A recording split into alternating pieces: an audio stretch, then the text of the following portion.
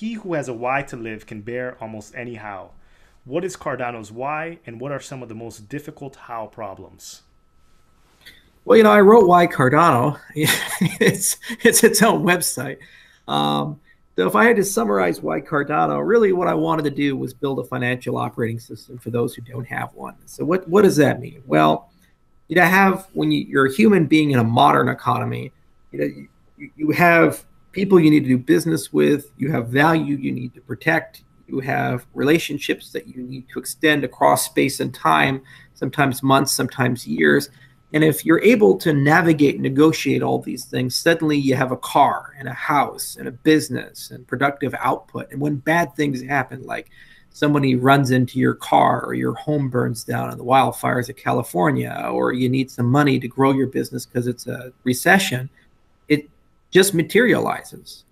And it materializes not from friends and family, it materializes from people you don't know, you probably never met, faceless people. That's the miracle of the modern economy. And it's why we've gone from a world where most people die before the age of 40, 45. And if you have kids, half of them die before they even reach adulthood, to a world where most people now live in pretty good situations.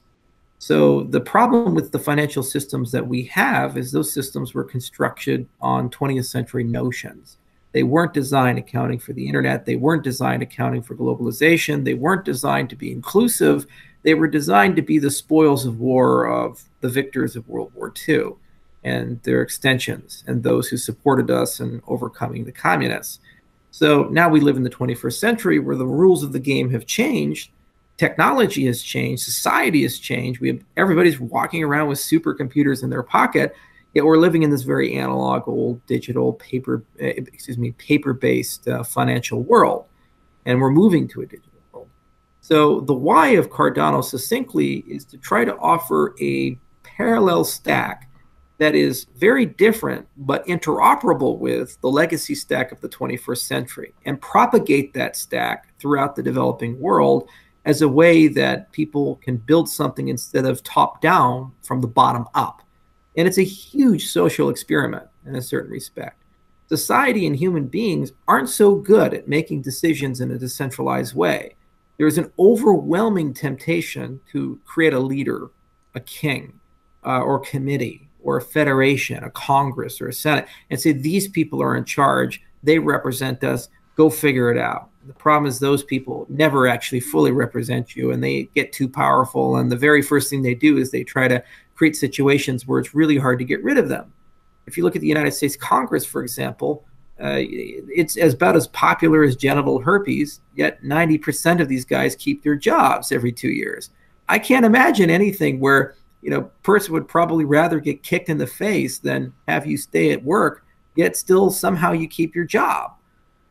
Consistently, one election cycle after another election cycle and so forth, because of the gerrymandering and the way these things work. Okay, well, what if we had a system where somehow, some way, you don't have a congressman or a senator or a king or a president, yet somehow, some way, that system is capable of figuring out where to go, what to pay for, how to make your life better. Now, we've done this in certain complex adaptive systems like markets.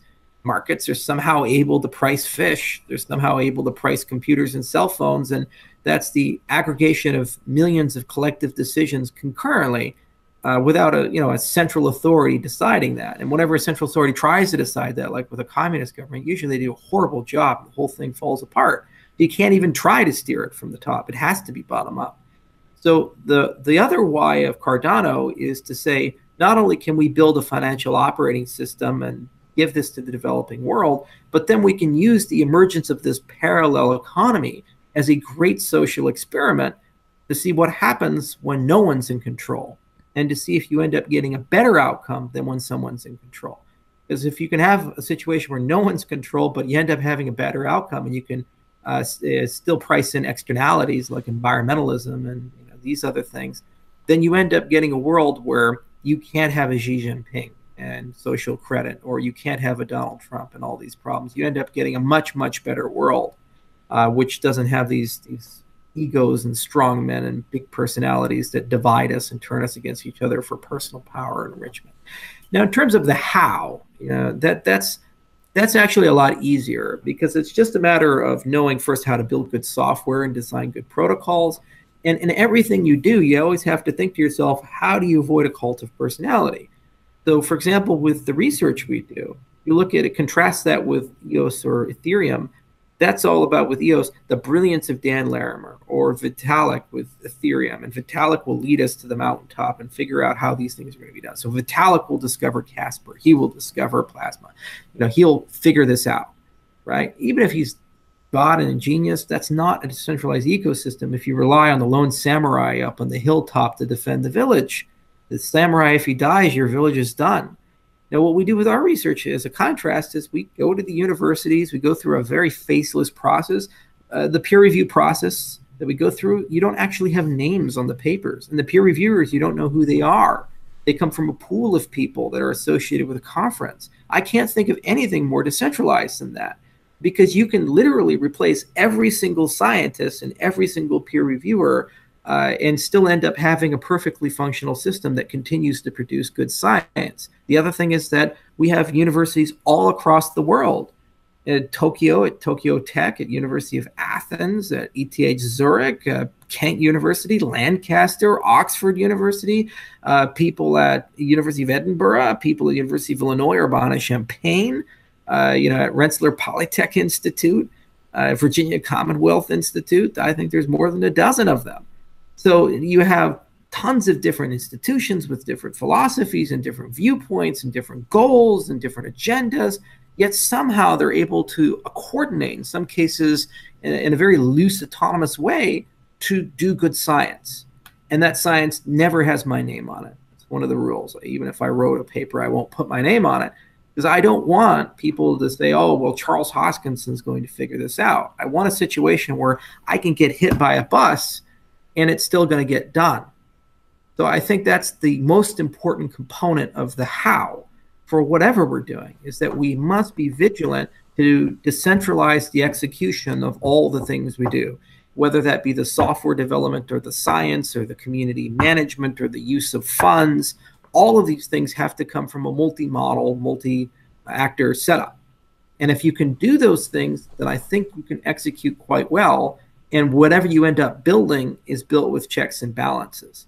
We had an issue with Michael Parsons. There was 2 other independent entities to put considerable pressure on him, the Guardians of Cardano, to put considerable pressure on him to the point where he felt compelled to resign. Contrast it with Tezos, where the only way to get him to resign was to pay him off. And and he knew that. So you just sit and say, I can't be affected by these class actions, and all I'm going to do is make their lives miserable. So let's just wait it out and then see what kind of deal we can get. Michael didn't get a payoff. He left. So that's the great part about these systems when you get them right. Is even when you make mistakes or the wrong people are in the wrong roles, you have an immune system for these things, and they tend to filter their way out over time, and conduct tends to normalize towards the standards of the community. So that's, I suppose, the why and the how in a nutshell.